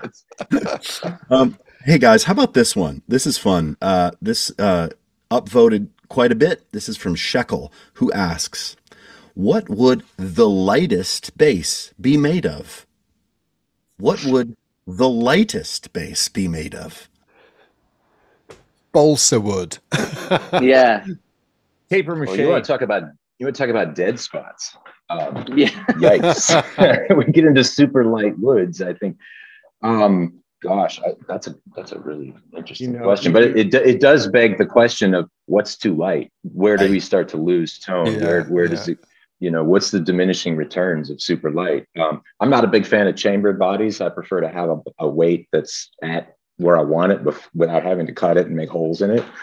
I think the tone, for me, it just delivers better that way. And maybe that's part of the one piece thing, the less glue and stuff that you have, the more homogeneous it is at the right weight, the better it sounds to me. But yeah, the weight is like I was saying earlier with the body, the woods issue, it's a big deal for tone. Yeah. We did build an instrument for fun with a balsa wood body, and it was dead as a doornail. It was horrible. Really? Wow. Yeah, it was terrible. It was terrible. All that being said, though, I mean, it's about what you want out of the instrument. And if someone is in a wedding band and you're only playing, 4 or 5 hour gigs consistently, and you just need something that's super lightweight, then you go with something that's got a balsa wood or a Paulonia or a Empress, whatever the quickest growing tree, plantation growing tree that you can get your hands on is. And then you invest more in your pickups and electronics and your outboard gear and whatever it is, you know, so that you get a sound that you're happy with that still allows you to physically play. And then for the other side of the spectrum, someone just wants something that sounds the best regardless of weight. And so it's all a matter of personal preference. Yeah, exactly. And I would just also say, weight is a huge aspect we found for tone as well. But there is a point where you can go too light. And if you go, at least from what we found, just with building our own instruments, I'm not going to say for every other manufacturer, because somebody might make something that's 6 pounds and it sounds killer. And I'm like, I don't know how they did that, but sure, that's killer. But yeah, I would say if you're going for light, not to go against Carey's point there, but we do prefer chambered bodies ourselves. We find that at least with our construction style, they're a little more resonant. The notes kind of bloom faster out of them, faster attack. But that's with our construction style. It's what we're doing for that lightweight, to achieve a lightweight without having to use a wood that's really light and then risking the dead as a doorknob balsa wood scenario. Well, what is too light? What's too light? Yeah, guys. I'm exploring that right now. I have an NJ5 I'm making, and it's got a solid curly redwood body that's book matched. And I think the body on this thing has got to be in the 2-pound range. And then the neck on this thing is going to be spruce, which is also super light. You know, it's the stiffest wood by weight. It's not as stiff as maple by size, that's for sure. So I've got, basically 2 layers of fingerboard. There's a piece of koa and then a piece of pink ivory on top. It's going to be fretless. I probably wouldn't be interested in going super light if it was a fretted instrument, because I think the character that you gain, this is sort of exploring the what's too light space, but a fretless bass gives you all kinds of opportunity for really interesting tones. And so I think this bass will probably end up in the 6.25 range. I've done them before. I did single cut pine body, spruce neck that was glued into it with the pink ivory board. That bass is affectionately known as the Spruce Goose from back in my early days in like 2004. And that bass, it messed up the NAMM show in 2004 when I brought that there. A whole bunch of people were like, "Oh my God, you got to go play that bass." And it was really experimental with all these super light woods. But the guy that owns it loves it dearly, and it just has all this character. So there's a path down the lightweight that brings a lot of character and tonal, unknowns, but it's also risky, and you might end up with a balsa dud. So yeah, it's interesting what you were saying about fretless as well, because the Gary Willis Ibanez signatures are all like super light, maybe like 7.5 pounds or something like that, and they're great. Yeah, they're light ash. Yeah, really light ash as well. Can you remember the and this isn't a fretless. Can you remember Steve Swallow's fly bass, the prototype? Apparently I just got to play John Herrera's like a week ago. He has one of those Steve Swallow basses, and I was like, oh, this is. Well, he's got the Citron one, hasn't he? He's got the Harvey Citron one. Citron, yeah. But before that he had the Parker. He had a Fly. Parker. Yeah. Oh, that's right. Yeah. Do you remember with the weird? It was like it almost had like this knee rest on it as well. It's really peculiar looking instrument, but apparently that was made out of something like balsa wood as well, and that actually sounds killer, but very different from a regular bass, right? It was piezo bridge, huge action. I think I'm not sure what strings were on that thing, but it didn't sound. Is that a Parker Fly? Yeah. They used really lightweight woods, and they wrapped them with the carbon fiber. They did, yeah. They wrapped them, on the necks, I think it depends on the instrument style too. Like, sorry to cut you off. I think like for us, we prefer like for a 4-string, if it's like a 4-string P, like a piece like that, right? The blue one. Yeah. Bass is like 7 pounds. It's like 7.5 pounds. It's and it's absolutely fat and awesome sounding. Like for us, we like kind of that 7.5 to 8.5 range for our 4-strings. For the 5-strings, 8 to 9. So it's like that's just for us. When we go much heavier, like there's that whole camp of individuals that are like, the heavier the bass, if it's 16 pounds, it's going to sound better. That's not necessarily always true. And also your shoulders will thank you later on in life if you don't just gig with a 16-pound bass for 20 years. But it's, the other thing is you can go, like, we've built instruments before that, like, we had a really insane custom order where the guy wanted it sub 7 pounds. And I kept telling the guy, I don't think you're going to like it. Like, I don't want to do it. Like, I don't want to do it. It's going to sound bad. Yeah. And he was like, listen, he was a long-term customer. He was like, if it's bad, I know it's on me. I want to do this. And it was at a particular time when, I mean, just bluntly, we needed the order. I was like, okay, I kind of need that. No shame. And we built it. It was 6 pounds, 12 ounces. So it was like 6 pounds, 6 2/3 pounds or whatever. That bass still to this day is one of the thickest basses we've ever made. Like, it was unreal how good that bass was. And the customer's like looking at me like, I told you, bro. I told you. I'm like, okay, I got it. I'm so sorry, So anyways, there are those exceptions that randomly just are awesome. And so you can, I don't abide by too many generalities. Sometimes you have to have some hardbound rules, but yeah, experiment sometimes, have some fun. Sure. Just a real quick point. I think it's also important to remember it's not just wood that plays an impact on weight, and of course tone too, but you can talk about lighter weight hardware. You can go with lighter tuners, lighter bridge. If you can get away with a 51P and a volume knob and that's it, that saves you a lot of weight. Shorter scale instruments, there's less wood there, there's less weight. Of course, all of those things have an impact on the tone of the instrument for sure, but it's not just about choosing the lightest possible body wood, because then you get into issues of neck dive too and all kinds of things. But yeah, it's kind of like everything we're saying. It's all of the stuff together. It's not just one thing. Yeah. I feel like a broken record. Someone's going to go away from that going, okay, it's the sum of its parts. We get it, guys. The sum of its parts. Can they be too heavy? Have you tried turning it off and on again? Yeah. Could the bass be too heavy or not? I think so. Subjective. Yeah. 100%. Yeah, of course it can for some people, and for other people, no.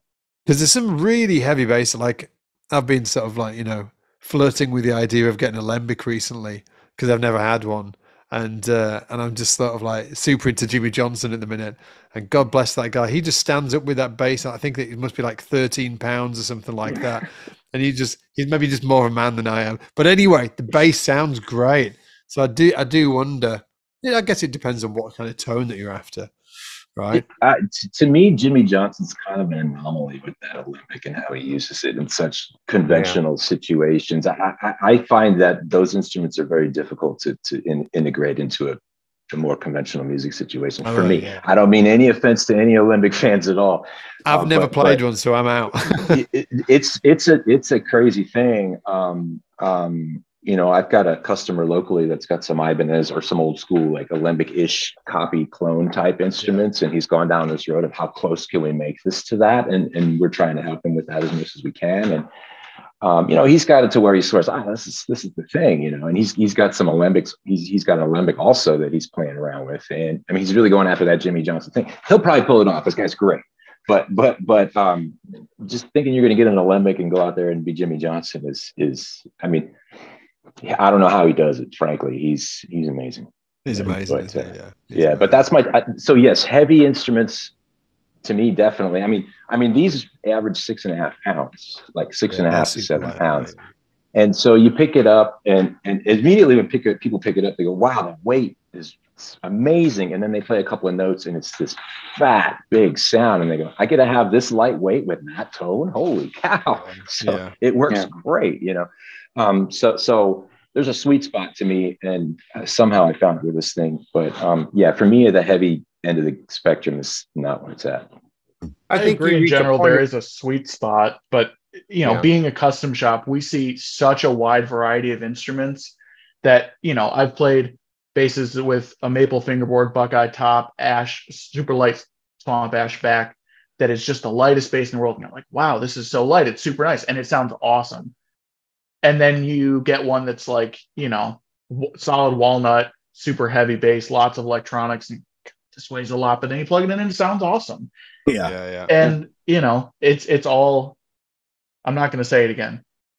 Subjective. There's a lot of there can be good instruments in any weight. Absolutely. Yeah. Guys, I've got a question here for Joe, specifically for Joe. It's the next most upvoted question, and I really want to get to it. Question for Joe from Patrick T. How daunting was creating the Hyperbass for Michael Manring, and how did you approach that crazy request? Oh boy. Okay. So we got another hour or so, right?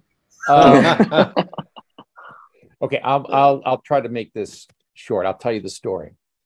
I first heard Michael when I was on the East Coast. I was being sent Windham Hill discs of his solo records, and I was really impressed by his compositional work, his material that he was writing. His playing didn't really. It wasn't like the first time I heard, Heavy Weather. Okay. And so when I moved out to San Francisco and set up shop, I had the opportunity to see him in concert a couple of times. And it was astounding. I went to go hear his compositions and end up walking out going, man, my mind has been blown. This guy is just phenomenal. But at the time, it was interesting because I was sitting in the audience and he's doing a little bit of stand-up in between tunings because he's trying to keep the audience engaged. So as he's detuning the instrument and so on, he's, telling stories and this kind of thing. And I'm sitting there, kind of antsy in my chair thinking all the stuff that he's doing and how I could fix that, how I could make changes. And so left the show and all that kind of deal. And the person that I knew at Windham Hill, I said, you gotta let me connect with this guy. I gotta talk to this guy because there's some things that I could do to help him. And 3 months went by, and I finally said, Susie, would you please call Michael and get me? So yeah, I go to see Michael with one of my instruments, fretless 4-string, and I'm all excited to see the guy. And I go over to his house, and he looks at it and he's playing the bass and, didn't seem all that much impressed. And so, yeah, this is nice and whatever. So I took the bass and walked out the door with my tail between my legs, as they say. And I was disappointed. So about 3 days later, I get a phone call and it's Michael. And he says, hey, my Music Man is down and I need to get it fixed. Would you take a look at it for me? And I said, yeah, sure, And so he comes to the shop and I look at it and the electronics were down. It was an old Music Man. You couldn't get the circuit for it and so on, blah, blah, blah. So I said, the electronics took a dump and I got to order the circuit. It's going to take a few days. Oh, man, I got a gig. I need a bass. I said, well, you can take this one. And he said, great. So he took the bass that I showed him on this gig.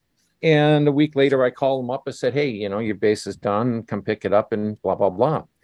And he walks to the door and he says, so you want to make me a bass, huh?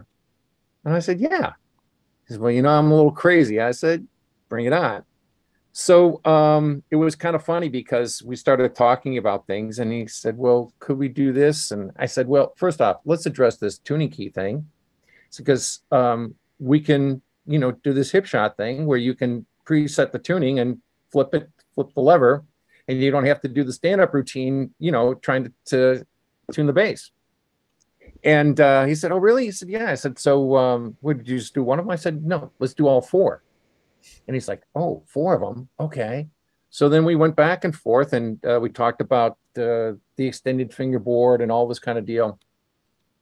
And so we just sort of collaborated on this thing back and forth. And it was almost like who was crazier within reason, And so what was neat about it is I built that instrument. In fact, I was inspired by an interview with Frank Zappa one time where Frank said that there were notes behind the fret.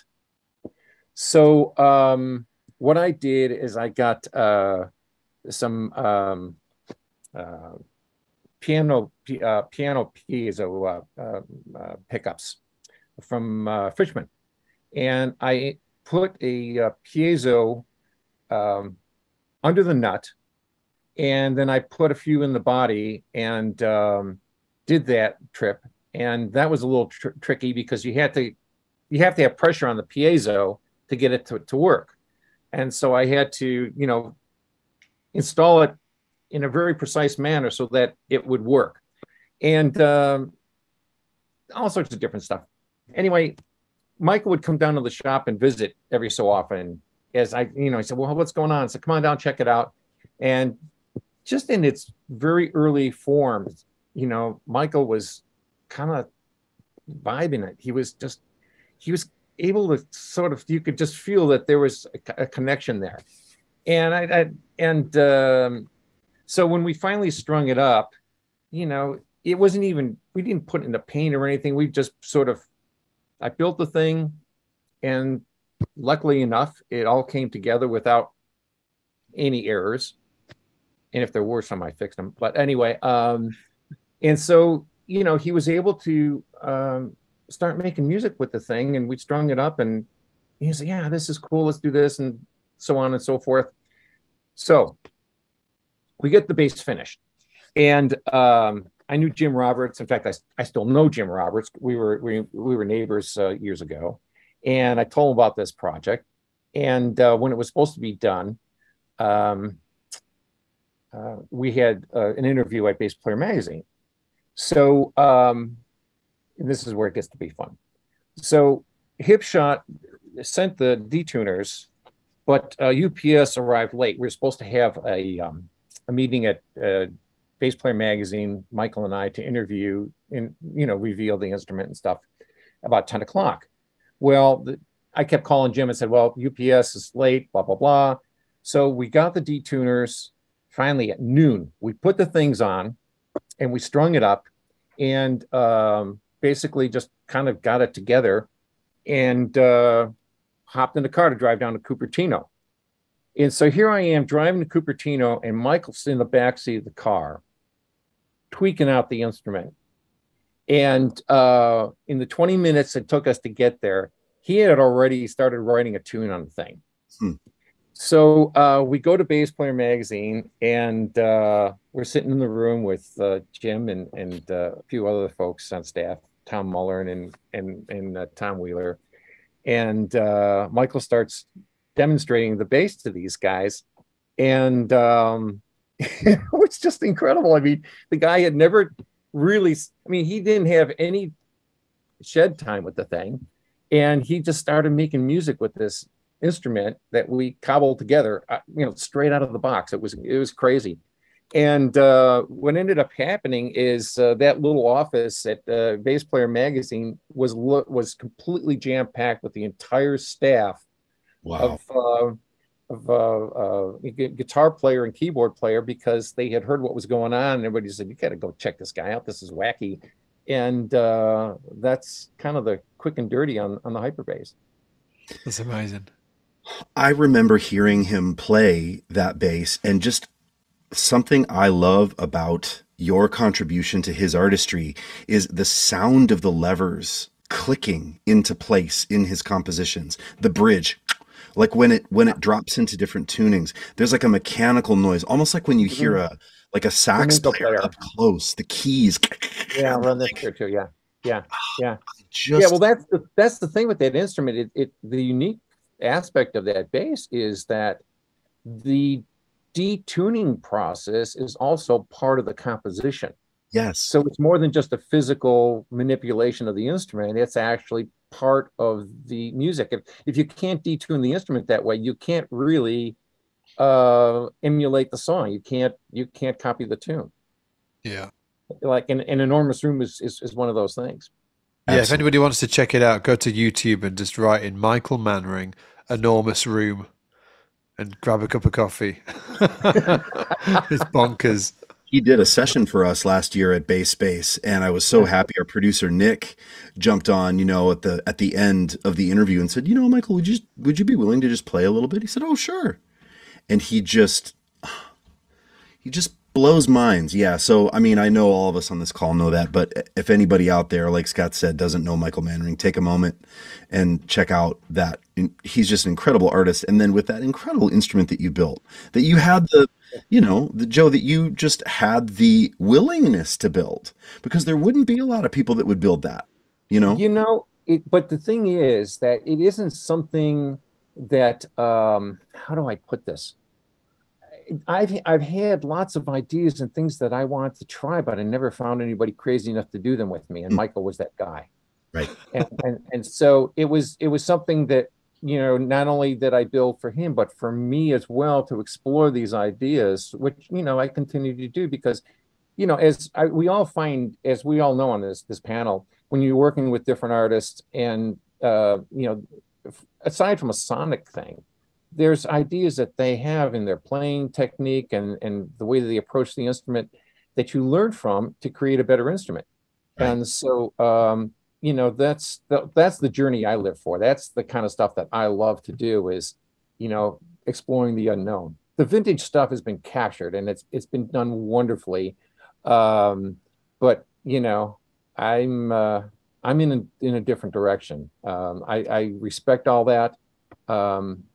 But yeah, I want to explore the unknown. That's awesome. I love the spirit of playfulness in the creation of that instrument. It was literally like you guys didn't have any ideas. Michael just was curious. He's above all just curious about exploring what can happen here. And you were like, yeah, let's go. I mean, to me, that's where, the best things happen is when you're following this. What is this? Oh, this is really exciting. There's something new here, something similar but new, and it just, that's the sweet spot when we get into it. No, you're right. So. Yeah, absolutely, guys. I think we're gonna have to call it. Is that right, Ian? I think we're gonna have to call it. If we just nip round, let everybody know where they can find you guys, will you? Do you want to go, Joe, first? Then we'll just go. Well, you guys can't see what I can see, but just you take it, Joe, and then we'll go around. You can find me here in the tropics. I'll be sitting at this palm tree with a pina colada or two. You guys are welcome to join me. I'd love to have you. We can carry on the conversation further. zonguitars.com. We're in the process of building a new website. And we will let everybody know once that thing is launched, but that's very exciting. But for now, it's zonguitars.com. If you need to reach me personally, it's Joe Zon at zonguitars.com. I'll be happy to answer your questions or, help in any way I can. Cheers, Joe. And then, for us, it's MikeLull.com. And you can also find us, if you need to reach me personally, Spencer at MikeLull.com. I think we're all going to have very simple emails, which is going to be great for people to hear. But you can also find us we're always on Instagram, Mike Lull Custom Guitars, Facebook, and even Threads now, the new, all the new stuff, trying to be cool. So all that stuff. And that's how you can find us. What about you, Carey? The website is nordstrandaudio.com. And then you can find me on all the meta social medias, I guess. Somehow I got stuck in that. So Facebook, Instagram, and Threads. Just search my name, Carey Nordstrand, on there. I post fairly often. And then, the emails can be found through the website, nordstrandaudio.com again. So thank you. Awesome. What about you, Will? Yeah, spectrebase.com. There's tons of contact info there. There's tons of information to find there, but also Instagram obviously is a huge source for seeing a lot of the stuff going on at the shop. Amazing. Dudes, fantastic. Thank you. It's been absolutely amazing. Thank you guys. Hold on. Scott, Before we thank run, you very much. It's been an honor to be amongst all of you guys, and I wish you all very well. Oh, cheers, John. Same here. Yeah. I have to say before we go, every one of these guys is so passionate and amazing and kind. So support them. I have had amazing experiences with each. I've talked about the shop walkthrough with Will, where I built this dream Spectre.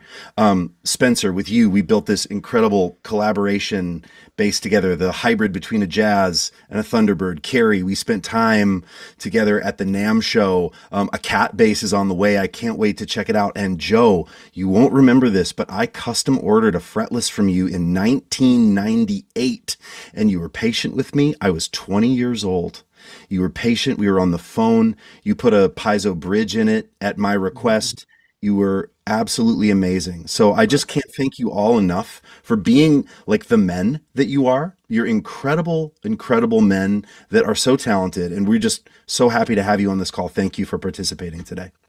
It's our pleasure. Awesome. Thank you. Thank you, guys. Very much. Awesome, guys. Take it easy. We'll see you soon. Bye. All right. Take care.